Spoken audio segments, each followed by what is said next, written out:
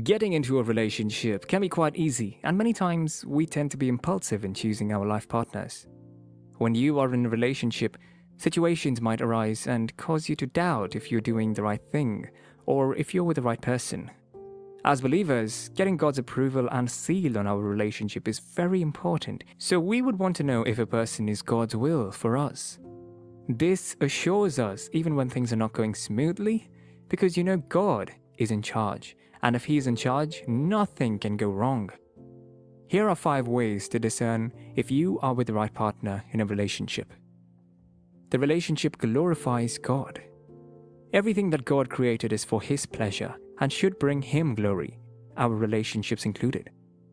What you do in and with your relationship matters a lot and goes a long way to say if God is involved in that relationship or not. The first thing you want to check is the state of your spiritual life since you got involved with that person.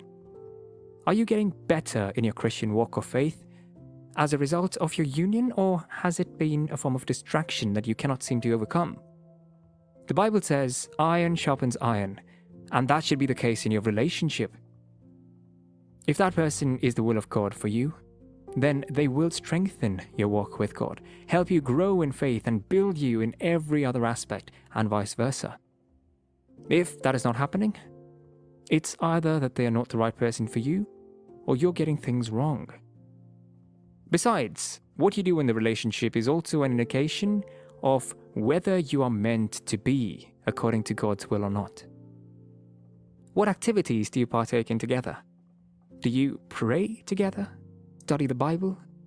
Discuss important and life-changing issues? Are you both committed to self-development and seeing each other's progress? Do you both have a mind to remain pure and keep the relationship intact until marriage? If you are on the same page in these issues, then it's a sign that you are in God's will. As much as there will be physical attraction between the both of you in that relationship, there should be no indulging in sexual activity. That kind of relationship does not glorify God, and sooner or later would cause a break in your relationship with God. You should know that your walk with God is more important than who you marry or end up with eventually. This is one reason God is very specific when it comes to choosing a life partner. According to 2 Corinthians chapter 6, verses 14 to 18, we should not be equally yoked with unbelievers. Yet, even among believers, there is a need to be careful, because many are wolves and come in sheep clothing and are there to deceive and make a prey of God's children. You cannot afford to be deceived, especially when it comes to the choice of a spouse, knowing that whoever you end up with can either make or break you. And it's not difficult to discern these signs. No matter how pretentious a person may be, you will soon begin to see if they are God's will for you or not. It's wise not to neglect these red flags when you begin to notice them. The fruit does not fall far from the tree, and as the Bible says, by their fruits you shall know them. Does that person bear the fruit of the Spirit?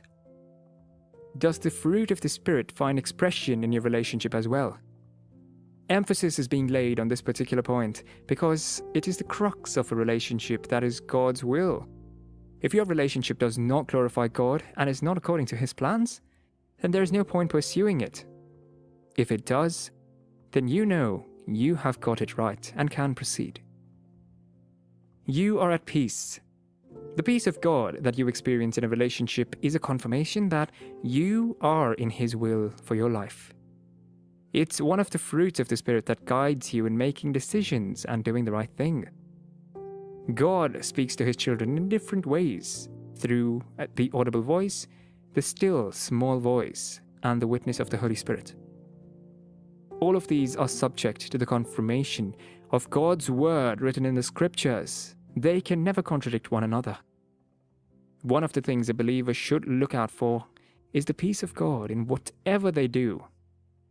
It is a peace that passes all understanding and will guide your heart and mind. You will not only experience peace in the relationship, but also have peace about the relationship. Speaking of peace in the relationship, that means your partner does not rile you up or keep you on the edge all the time. They are not the nagging type, constantly seeing faults or making you feel insecure. With this kind of a person, you can feel at home because they become a kind of resting place from the troubles of the day. Then there is also peace in the relationship. This means that you're not stressed or bothered by other circumstances that would normally stand as obstacles. You are quite sure that this person is meant for you, and so the relationship is meant to be. Situations might arise such as parental disapproval, career differences, geographical location, and distance, but when you have peace about the relationship, you know that all these will be sorted out in time, and so you have no cause to be worried. The peace of God, coupled with the absence of anxiety, fear, or worry, is a strong confirmation that you are in the right relationship. You love each other. This is very important in any relationship.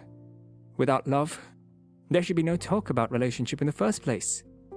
It should be the bedrock and foundation for the relationship to grow. Remember that love is a fruit of the Spirit. In fact, it is in love that all other fruits of the Spirit find expression. God will never ask you to go into a relationship with someone that does not love you, claiming that is His will for your life. Never! If your pastor or anyone tries to match you with someone who does not love you in the name of God's will, you had better run. Otherwise, that will be the beginning of a life of misery and sorrow. If you are in a relationship where your partner only tolerates you, you should move on. You are not to be merely tolerated. You deserve more than that. And if someone does not see that, it means they are not meant for you, or they just do not deserve you. God created you intentionally, fearfully, and wonderfully. He loves you so much and would only give you someone who loves you as a partner. And love is not just in words alone, but in deeds. Love is patient, kind, long-suffering, and enduring. Love is sacrificial. It forgives and does not keep records of wrong.